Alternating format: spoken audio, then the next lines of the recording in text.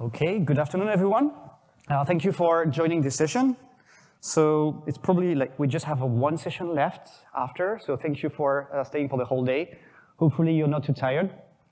So the program for today, we're going to take a look at building apps in Kubernetes, the unforgiving sea of containerization, and the Lifesaver tools. So the idea behind this talk is really to take a look at various tools that are available for developers when they start their journey to developing into Kubernetes. So starting from, you're a developer with a local environment, and you want to go from building container to developing and testing into Kubernetes. So my name is Nick. I work as a head of DevRel at Spectro Cloud. I've spent the last 6 years working on Kubernetes approximately in both the field of CNI, which is the network plugin, and the CSI. And I'm joined today with by Tyler. Hi, everyone. I'm Tyler. I'm a principal software engineer at Spectro Cloud. I've been working on Kubernetes native projects for a couple different startups between now and 2019. And so the agenda for today, we're going to start by digging into the inner loop development. So I don't know how many of you are familiar with this term, inner loop development. So we're going to define this a little bit. Then Tyler is going to explain the tool sets with the different stages of the inner dev loop. Then we're going to take a look at into an application that we developed especially for this conference, or at least to show the different tool sets. This application is awesome. It's a dad jokes generator built as 5 different microservices. So you're going to see it's pretty overkill. But it's just for one purpose, which is showing you the different lifecycle stages, the different tools, and how you can start developing into Kubernetes without having to know all about the Kubernetes complexity. Okay, so let's start by defining the inner loop development. So when you are building an application as a developer, most of the time you're going to start by developing on your local laptop. And at some point, you're going to commit your code into a Git repository and eventually trigger some pipelines, some automation that can be managed either by you or by the enterprise. So strictly speaking, the definition of the inner loop stops when you are creating a PR into the upstream repository, and then the code is pushed to your upstream repository, and then an enterprise CI/CD pipeline is triggered. But with the current tendency, which is shift things left, which means that, who is familiar with this term, shifting things left? A little bit. Okay, so the idea of shifting left is kind of mirroring what's inside the enterprise repository, the different processes that are involved here into the local developer environment, so that you can test things early from end to end. So from here, writing the code, building container, testing your container, testing the entire application, which also involves building potentially your own pipeline, and also including things like security, compliance, and different policies, not only from the enterprise, but bringing this left into your developer environment. So the more agility you want to bring into your application lifecycle, the more left you're going to shift, which means that as a developer, the more you're going to use the enterprise tools into your local development. Mike. Okay, so onto the tools. As we all know, the Kubernetes development, cloud-native development, is rapidly evolving. There are 1,000,001 tools. There's probably a new one that just got published as I'm speaking. And as we work, it's just the process of developing software changes along with the tools. So I'll show you a brief journey of that evolution and talk about some of the most useful or ones that we want to highlight. Okay, so on a scale of 1 to 10, if your laptop broke right now, as a developer, how mad would you be? Hopefully not that mad, but if your answer was closer to 10, then you might want to consider some of these new tools, which is basically remote containerized development environments. So products like Codespaces or Gitpod or Well, those are the two I can think about right now. But basically what they do is they provide portability and reusability and consistency to your development environment. I'm sure we're all familiar with the concept of, well, it works on my machine. That's what we want to avoid. So you can encapsulate all of the dependencies for your builds inside of a container, which is shippable and shareable. So this speeds up developer onboarding. New hires don't have to spend forever installing all the requirements. They can just get started. It's also self-documenting. So something to consider if you were on the 10 side of my first question. And then when we're writing our code, when you're moving from just writing your maybe prototyping your app locally on your laptop, you might not be thinking about how you're treating sensitive data and environment variables. But then as you sort of move along the spectrum from local dev to maybe deploying or unit testing in Docker Compose and then eventually Kubernetes, you need to think about how you're going to extract that information, refactor your app so it's not hard-coded, and then you'll inject it later. And as part of that, you want to avoid committing anything dangerous or sensitive into your version control system. And pre-commit is a useful tool for that. You can put it in your dev container so that developers have no choice but to use it. And what happens is if you use, there's a million plugins, but one of them is Git leaks. If you use Git leaks and you try to commit, say, an API key, it'll get automatically blocked. And then obviously, or not, maybe not obviously, but the 12-factor app pattern is just something to always keep in mind when you're thinking about code. All right, so we wrote some code, and now we want to build it, we want to test it. Initially, we might use Docker Compose, and you'll write a Docker file for your individual application, and then you might be pulling in third-party integrations like a cache or a database service. And initially, it's can be quick and easy to spin up all of that infrastructure locally using Docker Compose. But then as your project matures or as you move closer or further from development to production, you'll start thinking about deploying in Kubernetes. And Makefile for the last, I don't know, couple solid decades has been sort of the de facto glue layer to do some of that orchestration in terms of building your images, tagging your images, cutting releases. But I want to highlight Earthly and Earthfile. They describe themselves as what happens if Dockerfile and Makefile had a baby. So bring some of that portability, consistency, repeatability to your builds in the same sense that dev containers bring those same things to your development environment. What that means is that your builds and everything that you want to run in CI is actually running inside of a container. So there's never that issue of, oh, well, tests passed locally, but they didn't pass in the pipeline. And it's really familiar, comfortable Dockerfile-esque syntax. So sort of, yeah, something to look at. And then, all right, we're deploying in Kubernetes. Initially, it might be raw manifests, but then as things complexify, you inevitably start templating, or you might need to do environment-specific customizations. And there's a bit of a philosophical war there about whether to use Helm or Customize is probably the two most popular. I'll just say that if you're doing environment-specific changes, like minor tweaks based on dev stage or prod, Customize is the way to go.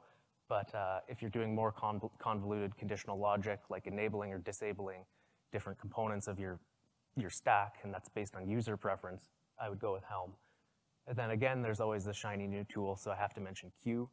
Q is a data validation language that can actually render its own Q spec from your manifest, so you can take your existing manifest and port it to Q easily, and it reduces boilerplate by 75% probably out of the box. And then not only that, but it'll validate that your manifests are correct. So another thing to look at. Okay, so we've built our artifacts, we have our pipeline defined, and now we're going to be developing in Kubernetes. That might be local. If so, Minikube, Kind, and K3D are all popular, fast, easy solutions to get a local Kubernetes cluster up and running. And if you're doing things perfectly and you've mocked all of your external dependencies, that might be all you need to do your dev. But we all know that's a lofty goal, and it might be hard to reproduce prod or a prod-like environment to the extent that you want locally. So then there's this exciting opportunity where you can basically have prod and local at the same time. That's what DevSpace, Scaffold, and Tilt offer. So the problem is it's hard to reproduce this convoluted cloud-native environment in your local Kubernetes cluster. Like you might want to reach out to a cache or like a cloud message queue, and you can't always bring that down to your local Kubernetes cluster. So what these tools offer, DevSpace and Scaffold in particular are a bidirectional file sync. So like the code in your IDE is going to be automatically synchronized with the container running in Kubernetes and on save. And you can, it's pretty configurable, so you can do all sorts of stuff. You can hook it up with a debugger. But what this does is it bypasses the image build, the pain of image build and push. I think as devs, we're all familiar of, tapping our fingers and on the keyboard waiting for the image to go through, and that's no fun. So massively improves developer productivity when you can avoid that. But the journey's not over. You're in Kubernetes, great, and now you've got to think about security. Secret management is key. There are a million solutions. I want to call out SOPs, Vault, and Trousseau. SOPs is client side and low barrier to entry.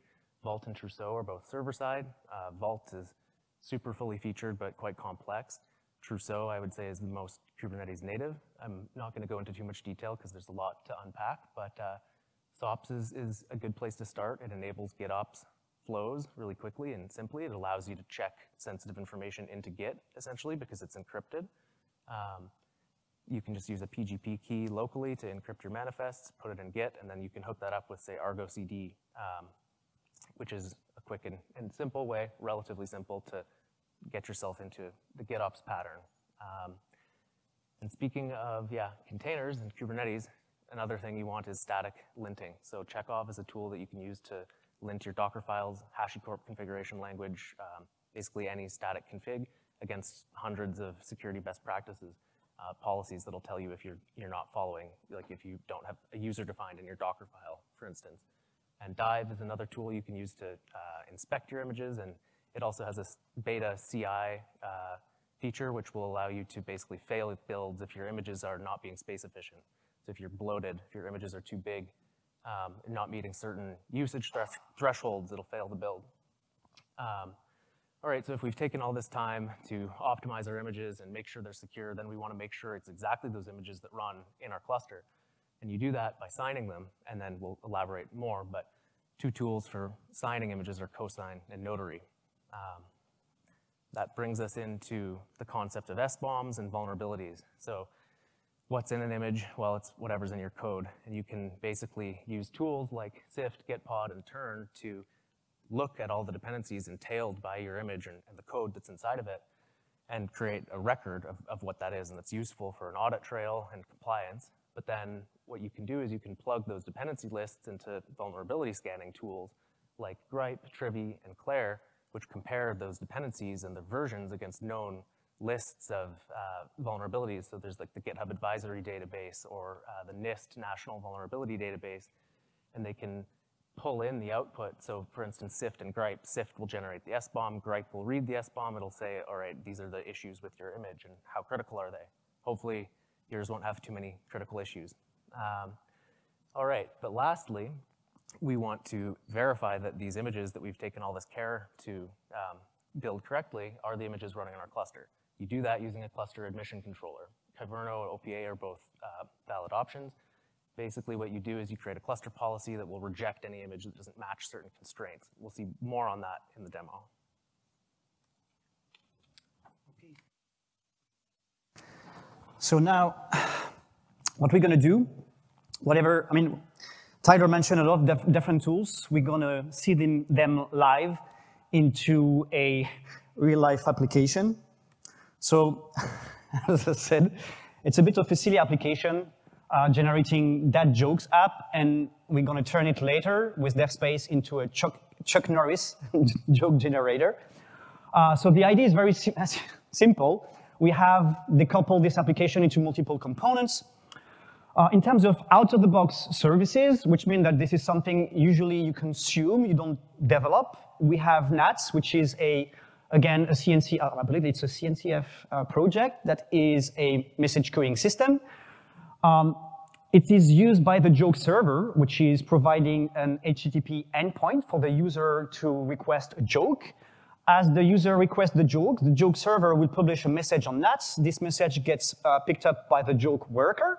And the job of the joke worker is to use the OpenAI API. So we're going to use the GPT-3 model. I mean, everyone knows probably ChatGPT at this stage, right? And then this joke is going to be stored both in a MongoDB database and will be also stored into a Redis cache for super fast performance, because we need to generate thousands and thousands of jokes. Later, if you want to see I didn't go exactly in all the details of this app. This is just for your reference in terms of user workflow. But at this stage, I think it's the moment to start the demo and go into the different stages. So here you have the entire repository of my application. So classic Go project where I have a CMD folder with both the joke server and the joke worker. Every folder, in our case, equal one microservice. And then I've got another internal folder for library that are essentially shared between the two components, the joke worker and the joke server. As you can see, this is all I have. I don't have anything related to NATS, MongoDB, or Redis, because I'm consuming those services.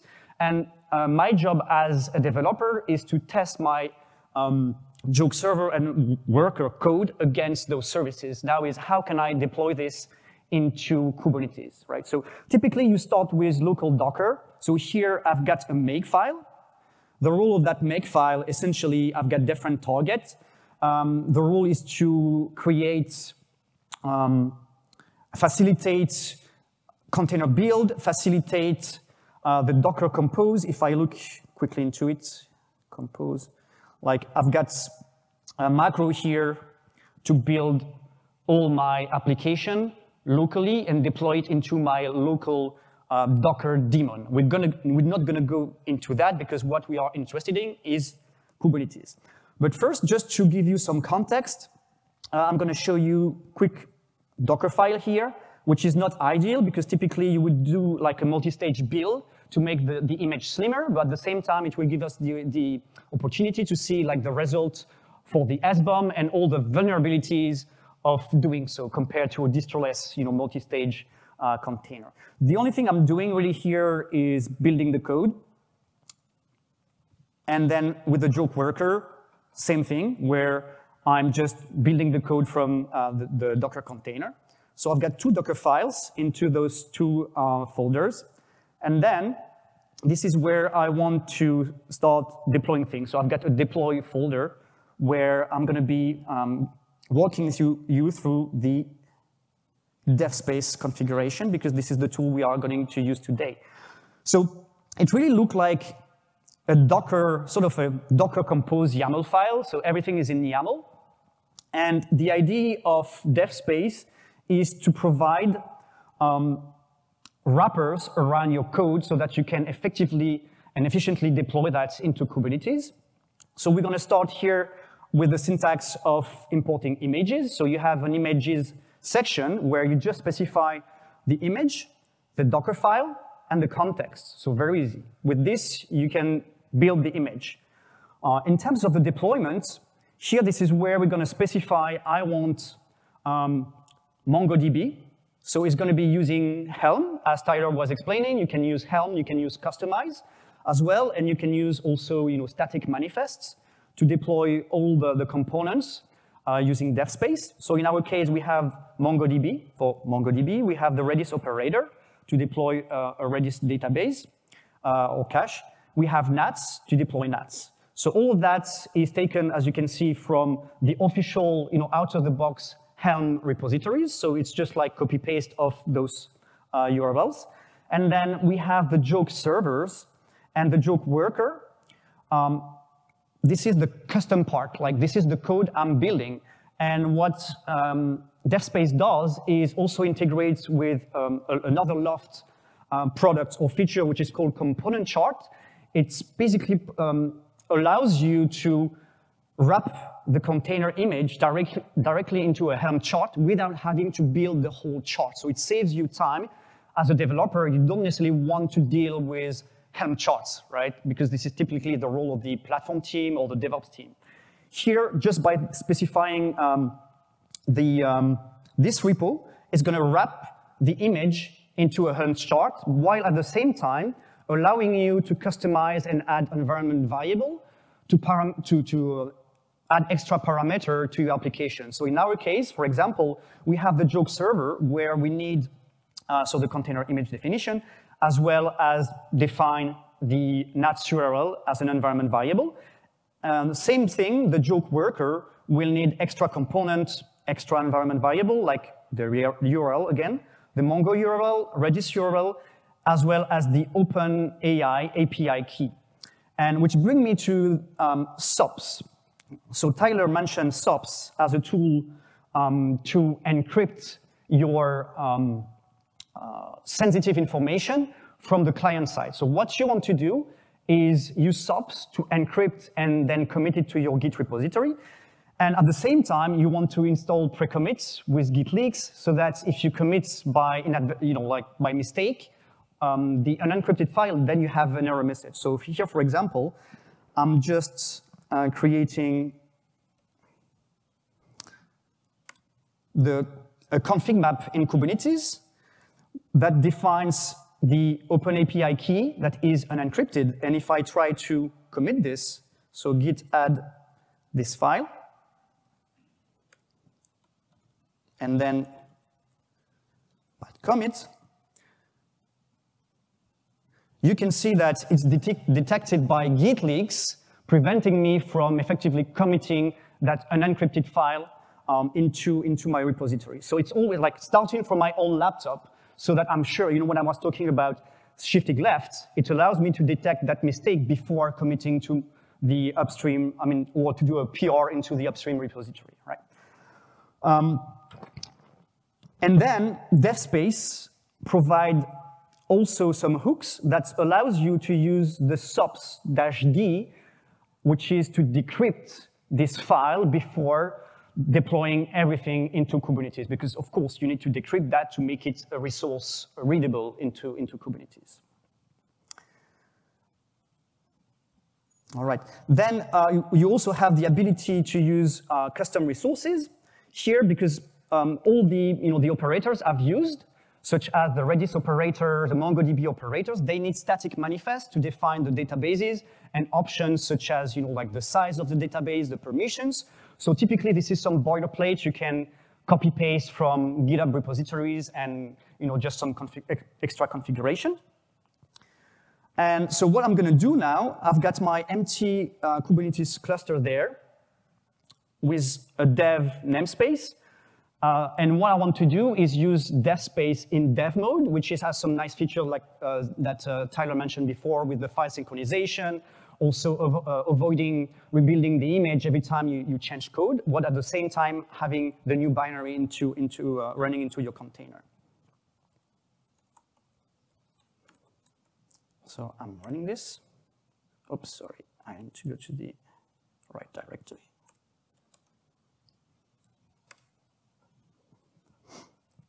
So if we take a look at it, it should deploy start deploying all the components I've mentioned, starting with MongoDB, Redis, as well as NATS and our own code, so the joke worker, joke server. You can see some, like red portion here, which is like dependency on some services, but eventually Kubernetes is based on reconciliation. So when all the services will be up, then the whole application should go without any error. Okay, so now it's running, and I can start actually generating some jokes. So as I was saying, we can see here that it's, if I go into service,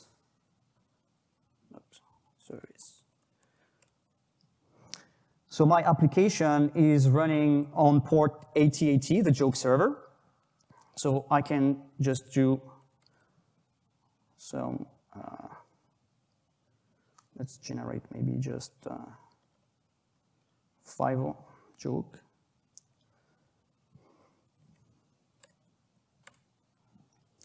Okay, cross finger, is it working? Hopefully, yeah.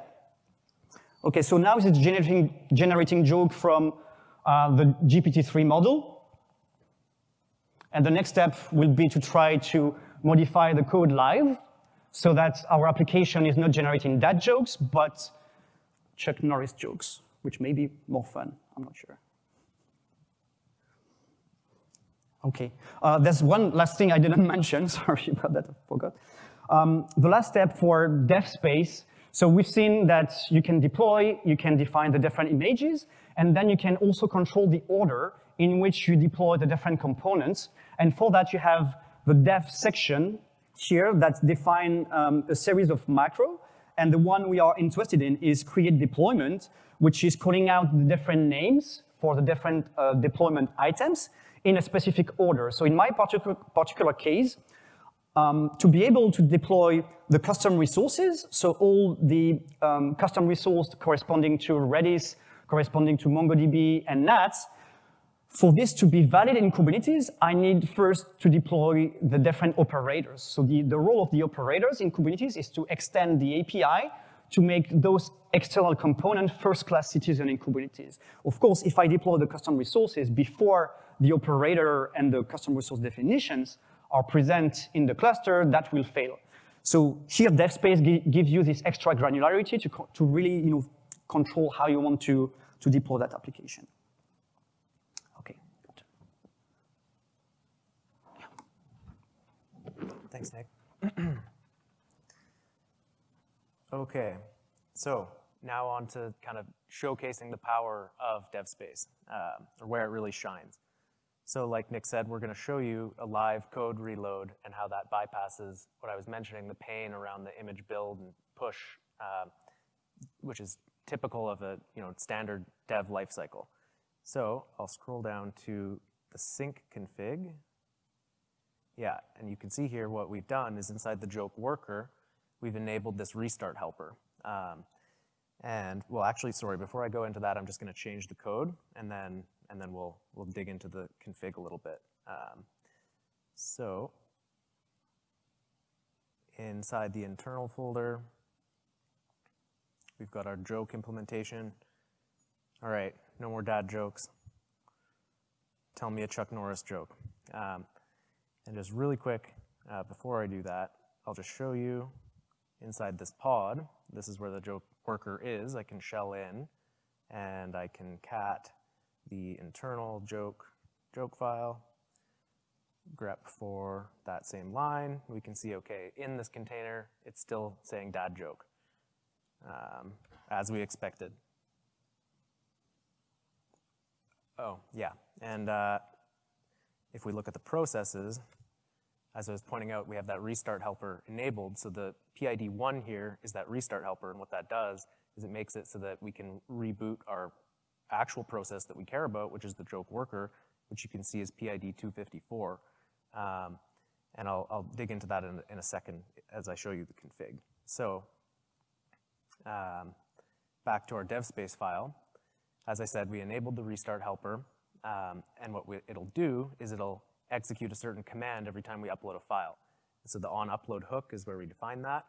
And what we'll do is we'll restart the container, but we're not going to really restart the container. We're going to restart our specific process running in that container that's executing our code. So what we'll do is we'll run go build on this to rebuild the joke worker binary, and we'll execute it. And then there's more stuff in the sync config. So to unpack it a little bit, we can say exactly which paths we want to synchronize. We might not want to synchronize all the paths in our repo, so you can lay that out here. And so this is a mapping between the local file system and the remote container. So we're only copying in our dependencies inside go.mod and some of the source code we need, like that internal folder. So I've made my change. I want to see Chuck Norris jokes. Okay, now let's just ask for some jokes.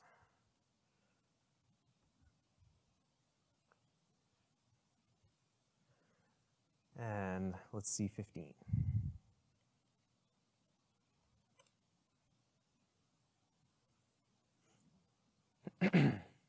Maybe these are hopefully a little bit funnier than the dad jokes. I'll let you be the judge though. So while that's running, what we'll do is we'll just take a quick look at the logs for the joke worker. So it says killed restart container. And that's that restart helper that I was showing you. But if you look, in reality, it's been up this whole time, the same amount of time as all the other pods. So it didn't actually get killed. What we can do is shell back in and look at the processes. And if you remember, I think it was 254, but now the joke worker process is 349.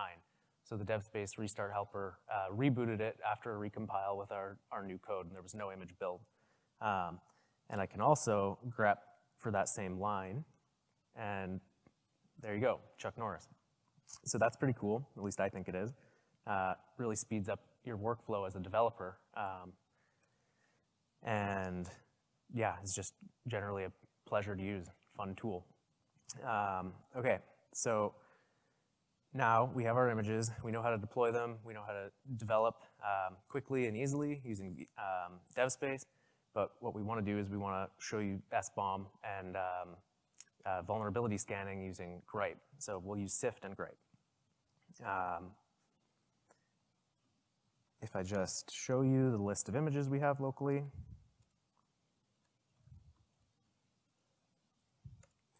you can see that we have this joke worker image.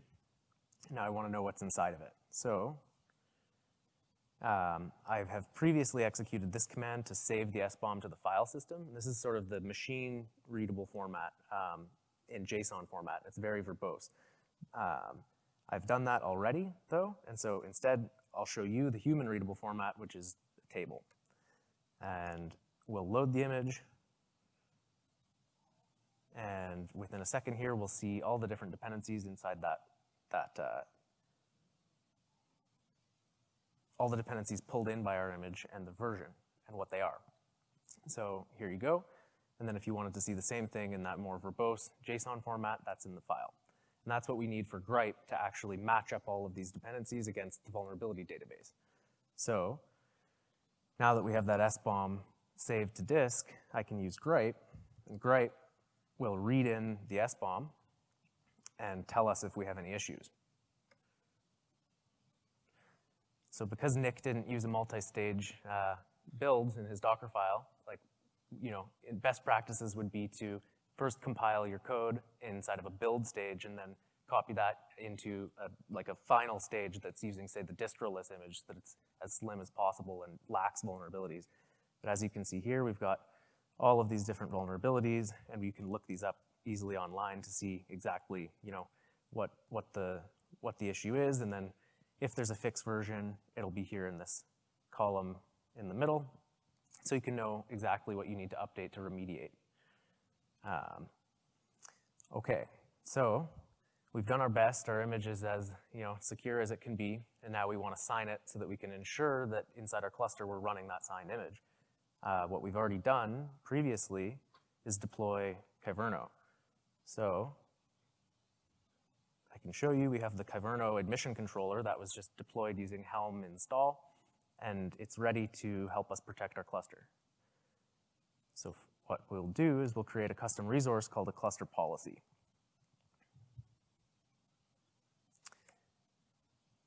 And the cluster policy just indicates how it is that we want to enforce, which images are need to be signed under which contexts. So I'll show you the cluster policy.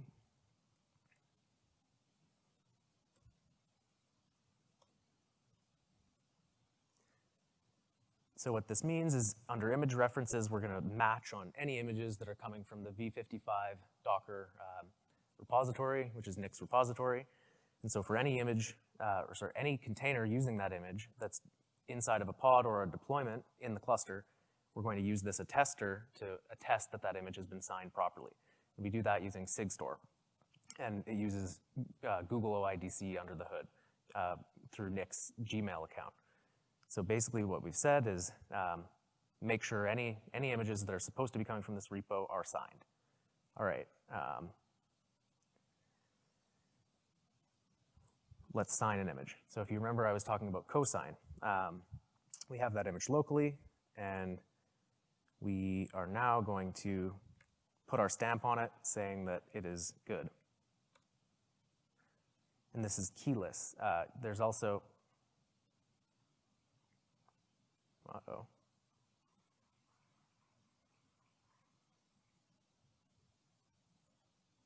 Don't know where that opened up. Let me try that again.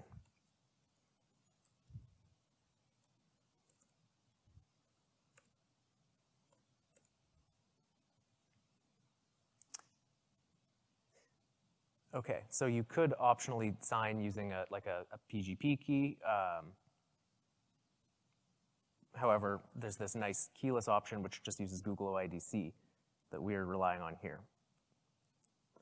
So it opened up my browser, and basically now I'm authenticating as Nick through Gmail, and now that's saying, okay, we're going to create a signature and we're going to upload it to what's called the record transparency log, but later we can use that to validate.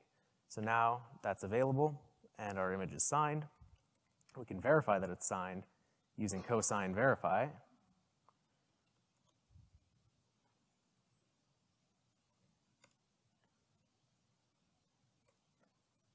And this will tell us, okay, yes, what we just did worked, and we get this big JSON blob here that I'm not going to unpack, but essentially what this means is that that image is as we expected. It has our stamp on it, and now we can basically use that cluster policy to block it. So I created the cluster policy, as you saw a few minutes ago, and now what I'll try to do is I'll run an image that's tagged with the unsigned tag. So this is a different tag from the one that I recently created the signature for, and it'll get blocked.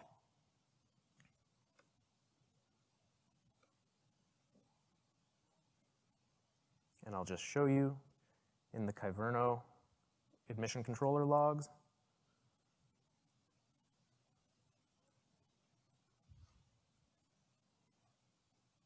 It failed. Manifest unknown. So that's an example of how we can protect our clusters from man-in-the-middle attacks. All right, so now just to tidy up, I will delete the cluster policy and then show you how, so this whole time this was all running through dev space. I'll just quit dev space and do dev space purge.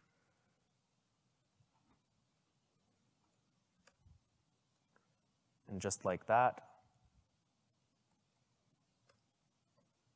everything we had up and running in Kubernetes gets torn down, and it's all cleaned up. Okay, so I guess that concludes our demo. We did everything live, and it worked. So it's a happy day. We had the video just in case, but we didn't have to use it, so I'm very happy about that. So just a few key takeaways for today. So we've seen that developing cloud-native application is not necessarily an easy task, but now we have tools that we as developer can use for abstracting some of the Kubernetes complexity with things as easy as Docker Compose back in the days. Because I do believe for a full adoption of Kubernetes, developers need to use Kubernetes as a target to develop their application. Otherwise, it will never have full adoption. We always say Kubernetes has to be boring so that we have the full adoption and it crosses the chasm. But without a full developer experience with the right tool sets, we won't reach that state. And I think today we do have the tools to make it a reality. So if you want to implement this sort of new tools into your developer environments, the first thing to do is don't overkill it. Don't do the same thing as we did. Like if you need to build that jokes generator, maybe don't use microservices, right? But yeah, start small and just in increments and make things that are really useful for your business. Try to shift left as much as possible, especially including things like security, compliance, storage, networking. Bring all that into your local cluster as soon as possible, as early as possible, so that when you come into the enterprise CI/CD cycle and with all the CI/CD pipelines, almost 80% of the job has been done already. And finally, when you are developing with those remote containers, make it, as Tiger mentioned, everything is shareable, portable, shippable, because sharing is caring. I added some cat picture there, because otherwise a presentation without any cat picture is not really a cool presentation. Okay, but we're both from Spectro Cloud, and didn't really say anything about Spectro Cloud that whole time, which you might be wondering. Basically, Spectro Cloud is a day 0 through 2 Kubernetes management platform. So once you're in prod, maintaining that cluster might be more of a challenge than you anticipated. What we can do is orchestrate Kubernetes environments on private cloud, private data center, public cloud, or at the edge. Not only that, though, it's not just the infrastructure and the OS and Kubernetes, but it's also the application stack. So we have what we call the Palette Developer Experience. which allows you to model your app in what we call an application profile. And what you see here is a screenshot from our UI where we've taken that whole app and modeled it within that, the palette developer experience as these different tiers. And the tiers can share configuration information with one another, just like you do in DevSpace or like how we showed you in our demo. However, this is repeatable. You can take that application profile and stick it into whatever cluster you want, whether that's in any of those environments that I just mentioned. And we have a free credit program. If you want to check this out, feel free to check the link. And just a quick review of all the tools that we used today. A bunch of them are up there. We didn't explicitly call out K9S, but that's maybe one of my favorites. That was the Kubernetes user interface, or the TUI that we were using to navigate Kubernetes. It's a lifesaver. If you use it too much, you might also forget how to use kubectl though, so be careful. But yeah, brief overview of everything we did. Check out the link to see what Palette has to offer. And final thing is Cluster API. Kind of how we do that day 0 through 2 orchestration that I was mentioning is through Cluster API. It provides continuous reconciliation of Kubernetes. Every 2 minutes, we'll basically detect what it is you have and match it against the desired state, and use that to maintain your Kubernetes environment. White paper, check it out.